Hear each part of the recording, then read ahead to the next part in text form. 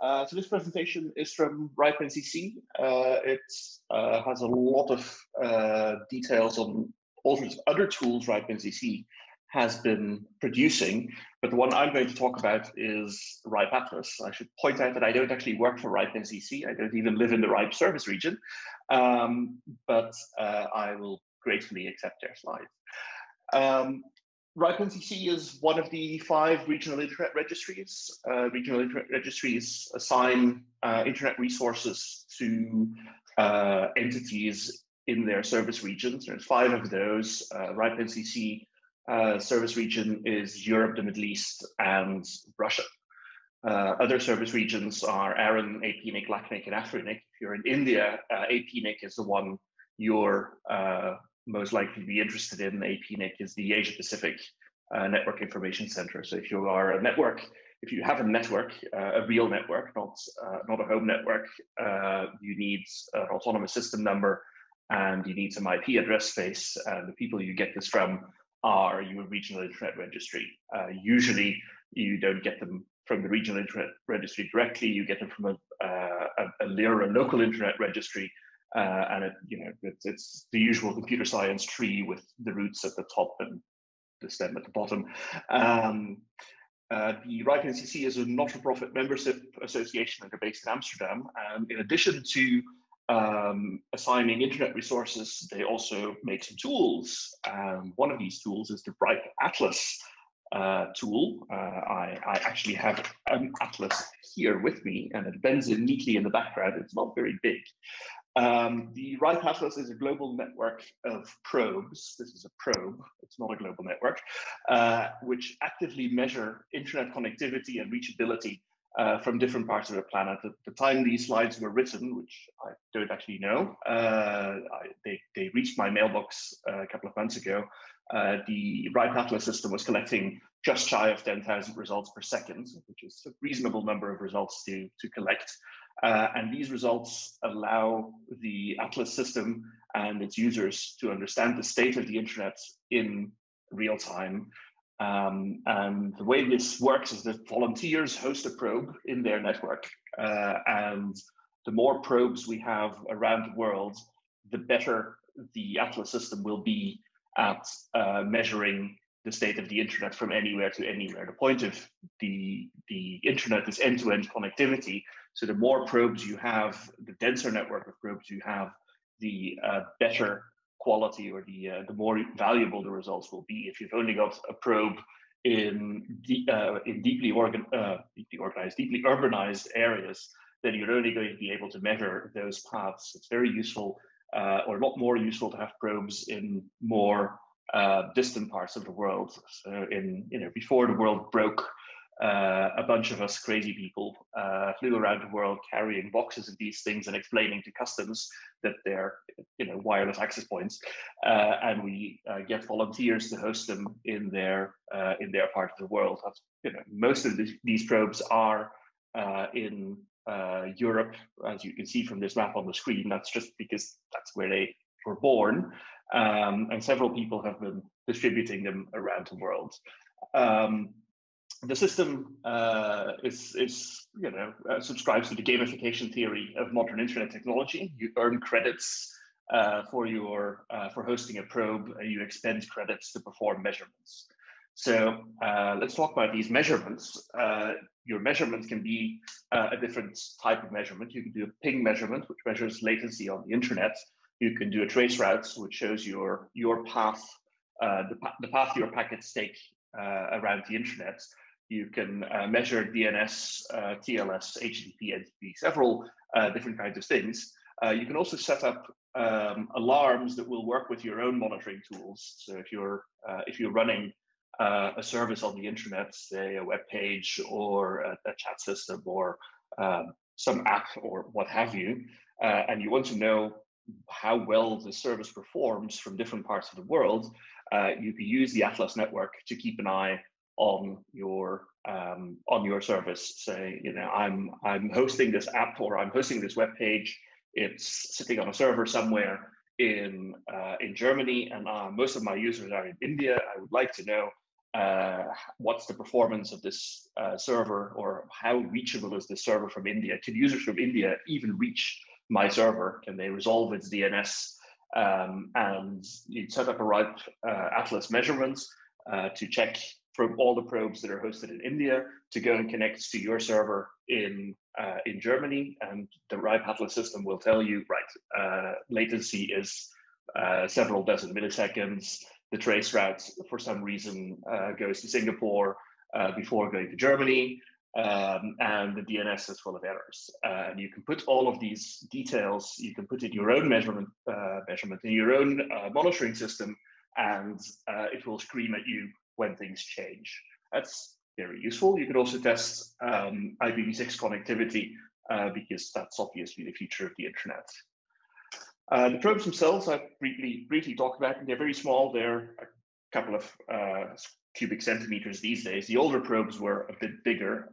Currently, there's more than 10,000 of these things out there. And under ordinary circumstances, I would offer to throw them at you in the audience upon extracting a promise from you that you will plug it in and take care of it and actually host it. The current generation of probes is built around a NanoPi with a bunch of memory. And I think they've all run out. Leah's just disappeared from the call. But also, we're not actually going to events anymore, so I can't give you a physical probe, but I'll come to software probes in a moment. Another potential way to participate in Atlas, if you have a large network at say a data center, you could offer to host an Atlas anchor. This is a rack mountable thing, and there's about 600 of those, and 100 of those are virtual machines. But I think those are no longer quite as relevant because the world is moving to software probes, which I'll get to. But the goal of the Atlas system is to get as many probes and as many ASNs, as many autonomous systems, so as many ISPs as possible in as many countries as possible. India is currently reasonably well represented in the Atlas system in terms of absolute number of probes, but in terms of population and in terms of number of networks, it's actually still fairly underrepresented. As I said earlier, better coverage means a better understanding of the state of the internet. The more probes we have on the more diverse set of networks, the better the end-to-end measurements are. We have plenty of coverage from, say, the US to Europe. We know just about every path from just about every meaningful ISP in the US to just about every network in Europe, but from a rural network in South Sudan to a rural network in Papua New Guinea, the coverage is not so great. Whether measuring such routes is meaningful or not, is open to interpretation. But for the you can't judge people on their measurements, so we want to make every kind of measurement possible. So in order to make it possible to continue to deploy probes even without us traveling, and also in places where we could never travel in the first place, there's now also software probes. Unfortunately, these only run on Linux. So if you are running FreeBSD, you need to set up a virtual machine, and it's all a bit faffy, but it can be done. Basically, this brings the RIPE Atlas probe into much wider potential deployment. If you have a machine somewhere which can run a Linux virtual machine, or if someone finally gets a number of round two-its together to port the thing to run natively on FreeBSD, on any FreeBSD machine, you can run a RIPE Atlas probe. So if you've got a machine somewhere with space for a VM, you can spin up a virtual machine and install a RIPE Atlas probe on it, and you can have a probe just as if you were in an event and someone threw a physical probe at you. So that's actually me out of slides. There's a bunch more slides in this presentation about other tools the RIPE SEC folks have. I'll stop sharing the slides. But that was the end of the presentation. I think it's more fun if we actually go into some real live demo of how this thing works. So I will try to find the web browser window. If anyone has questions, you can shout them at me while I look for a web browser. Yeah, sure. If anybody has questions, feel free to unmute. Well, Or, you know, if you're feeling like you've been hit by a machine gun. Can I share this window? I probably can. Share screen. Click, click. Okay. And I have to find the window. There we go. Right. So this is the RIPE Atlas. Welcome to RIPE Atlas. I've helpfully logged in, and I have a little link to my atlas, and I can poke at measurements because measurements are nice. So if I wanted to, well, these are all the measurements that are currently ongoing. Someone is doing all of these tests live in the system. That's all great fun. But let's try to create a measurement.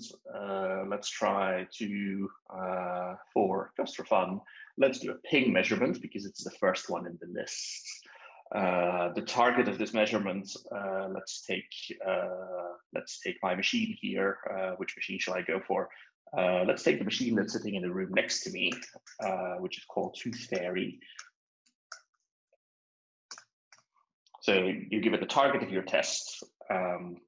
This one, you know, is a host name. You could stick an IP address in there. You could stick a host name in there. Doesn't really matter. I am interested in IPv6 because I like IPv6. I'd like to run this test every 240 seconds. That's just the default. But actually, I'm going to configure it to just run it once because I'm not interested in this test more often. So I'll send, well, actually, I'll send 10 packets of 64 bytes because I like nice round numbers. Where would I like to ping from? Well, I don't want to ping from worldwide. I'm actually only interested in India. And let's use a wizard because we like wizards. And where is India again? It's over here. No, India is over here. So I just give me all the probes in India. I can do this. There we go. I think I've selected a little bit more than India. Let's go for Greater India, shall we? That's me kicked out of India for life. Right. So all of these probes in India and other Indias are going to run a one-off measurement and just run it right now. Create my measurements. Yes, yes, yes. Now let's look at my measurements. So it's instant gratification as things should go. So it's now running. Click, click, click, click, click. So let's look at my measurements. And of course, the demo effect is real. If I click the measurement, nothing is going to happen. Yeah, I've made it invisible. Okay, I'm not very smart. That was not to show me the measurements. That was hide my measurement. I have now lost my measurements. Clear my filter. There we go. It's still running. Thought I could see it in real life. Right, this is going to run my measurement and eventually it's going to return results. So instead of waiting for this, let's look at a previous measurement, which might actually work. Okay, it doesn't want to work. I don't know why this doesn't work. It doesn't work because it's a demo. Things never work when you're doing a demo. So I'll stop sharing the screen and listen for questions while I try to debug in private. Right. Sorry about that. okay. Let me There are poke a at this. yeah, there are a bunch of questions. Nemo has a question. Oh. Yeah, Nemo has a question. I think he is also hanging out on YouTube. Which is there an easy way to get probes on cellular networks? Most of India connects via 3G, 4G networks now. That's two questions. Is there a way? Yes. Is there an easy way? No. Swapnil a couple of days ago showed me a way to do this, and I'm going to put up his webpage if I can find it again. Yes, there we go. I can do that, and I can share this screen. If I can find the appropriate button again. There we go. Here's the button. Button. There we go. Swapnil would have shown you this web page himself. So he has managed to make a RIPE Atlas probe connect to a geo widget. So he's got the same little black gadget I have. He bought a little rotary thing, a GL MiFi gadget, connected the whole thing together, and that's how he runs measurements locally. The thing to be aware of is that many of these mobile networks, you end up paying per bit, and the RIPE Atlas measurements do consume bits. So you probably don't want to set up a postpaid plan and then get a bill at the end of the month for the value of your house and that of all your neighbors.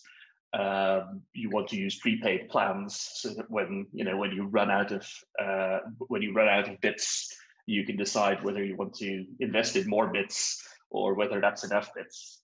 So I think SwapMule does a prepaid thing, and every now and again he goes out and gets a 2 gigabyte or 5 gigabyte top up for the SIM card he's using, and that works. So you can hack something together. You could, that's with a physical probe. You could presumably also hook up a software probe to the same kind of gadgetry. It just becomes a lot less portable. This with a last generation probe, a little MiFi gadget, you can still walk around with your mobile measurements if that's your thing. Does that answer your question? Yeah, I suppose so, but let's see if Nemo has anything more to ask. Trouble, you still have a demo, right, to show? Yeah, but it's not working because it's a demo. If I click the button says no. Well, the button doesn't say no, the button just doesn't do anything.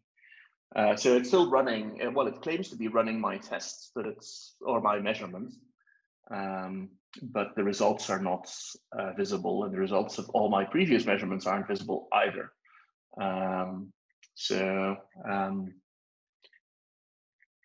One of the faces in this call mentioned that they have been doing some measurements for a while. Maybe their measurements work better than mine. I think that was Gurshabat who said he had some measurements.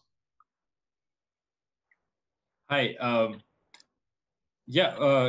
mean, at CS, we've also been running the Atlas probe for a while. So if anyone's watching and wondering if this requires too much work, I've only received 2 emails regarding that in 2 years. So it's not a lot of work, and what you get out of it is a lot. As Trouble was saying, you can do things for yourself. Maybe and there are blog posts on their website that talk about these things, just network connectivity in general. And you can, to me, Atlas is very customizable. You can run tests repeatedly, and therefore, check whether your ISP is blocking a particular website, whether you can connect to it. You can catch your ISP doing other shady stuff, including like throttling connections to particular websites, etc. And as a researcher so I work at the Center for Internet and Society, and we've been also doing some work on network measurements and measuring web censorship in India, which I'll come to in a bit. But these measurements are awfully useful for research as well. So on using the data, you can detect internet outages, which may be intentional or otherwise, routing mishaps that keep happening regularly. And just generally because internet traffic has all gone up because we're all stuck at home using the internet for everything. So I guess there are some insights to be drawn there about whether there's more congestion, network delays, etc. And you can find great examples at the RIPE Atlas website. And what I'd also like to talk a bit about is the larger landscape of measurement tools. So you have the RIPE Atlas, which does a variety of measurements. I think it's capable of doing the maximum number of measurements out of like the landscape, but there are specific tools for certain things. So you may have heard of the Open Observatory for Network Interference, OONI, which is perhaps a go-to tool for measuring web censorship. So it tries to connect to particular websites that may be blocked in your country, and their data set is also open, and that is available as a mobile app and a desktop tool as a CLI tool, etc. And similarly, there's the Center for Applied Internet Data Analysis, which is CIDA, and that's primarily aimed at measuring internet shutdowns and outages. And just before this talk, on the event page, I saw a very interesting comment from Zainab, which is about a blog post Kiran had written, I think around 2 years ago, and it says that I think Kiran and others wanted to build a censorship detection service software for India, and I think that comment spoke to two things. One is about accessibility, which is a concern Nemo has already raised. Like, since most of internet users in India are mobile phone users, how do we get these tools in their hands and um, get more measurements from areas that we haven't seen? So, for example, in any such tool, I've seen that representation from smaller towns or villages in India is abysmally low, and where mobile phones are largely more popular. And the second thing which Kiran's comment spoke to was about how measurements can be used to make arguments that extend to the legal and policy world. And that specific comment was about net neutrality. So in fact, you can use the RIPE Atlas tools, you can use UNI, etc., to find out whether your ISP is violating net neutrality. And this is a point that also is made by Fenwick McKelvey in his book Internet Daemons, where I think he's also calling for more network measurements to make these policy and legal cases. And this is something we've been also doing at CIS. And recently we've launched Sensor Watch, which is available as a mobile app, and it's on the Play Store, and you can download it as an APK, etc. And what we're trying to do is run measurements from mobile devices, and they try to connect to a list of websites that are potentially blocked in India. And what we've seen in the recent past is that different internet service providers in India are blocking entirely wildly different websites. While they're only supposed to block websites when the government tells them to, they're blocking websites arbitrarily out of their own volition, and sometimes it's not clear why. Are they not complying with orders properly, or is there something more sinister going on, as in they want to block certain services because of business reasons, etc. And really, and I mean, some of you, including I know some people from Hasgeek, were involved in the fight for net neutrality in India, which legally one may think that we have won, but how do we ensure that the laws are complied with? And this is a monitoring problem, and this is squarely where such network measurements come in, because in our recent test we found if they're blocking wildly different websites, then net neutrality is being violated currently in India. So therefore, even if you have it in law, you do not have it in practice. And by running these variety of measurement tools, and I also encourage you to, of course, check out Sensor Watch, which we at CIS have released recently. And you can help us sort of monitor net neutrality violations, web censorship in India, and possibly make a case for the Telecom Regulatory Authority, or etc., to start monitoring for net neutrality violations and otherwise. Thanks, Kurshabat, for this. I think Trouble's got his demo also working. So this is well, I haven't got the demo I wanted to do working, because web pages are evil and never work when you want them to. But RIPE Atlas also has a command line interface, which is written in Python, and you can find on GitHub somewhere. I'll find the link in a moment. But it's got a CLI called RIPE Atlas, and you can just tell it to report on a result. So this, if you recall from when I shared my screen earlier, this number is the measurement ID I've just set up. So if I just run this, remember it was an IPv6 ping from everywhere in India, from any probe in India to the machine in my kitchen over there. If I just, please spit out the results. This is a bit painful to read. Maybe if I make this window wider, because IPv6 addresses are very wide. This might make a little bit more sense. Right, there we go. Let's pipe this into more, because there's more data than I'm willing to consume in one go.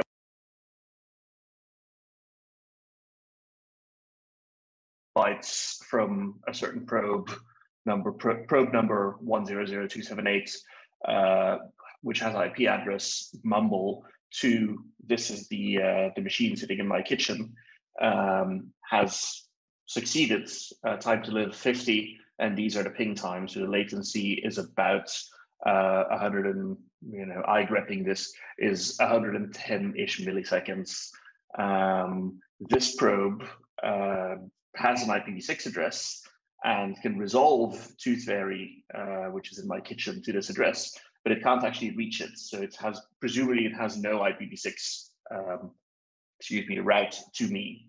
Same thing here, same thing here. For some reason, this guy here, probe 29814, takes twice as long to get from India to Hong Kong as probe number 1000278. I don't know why this is. You could then go and do a trace route to find this out. Speaking of trace routes, a couple of months ago when I was last doing this presentation, or one like it, I think I was handing out things in February. I don't remember where I was in February, somewhere else. I did a trace route measurements from various parts of the internet to somewhere else, and then I get the trace route outputs if I tell the thing to report on this result, and then I could go and analyze what routes are these things taking from different probes, and that's all very useful. So trace route and ping are just two measurements you can do with the RIPE Atlas system. You could also do HTTP requests, you can do TLS requests, you can check NTP coverage.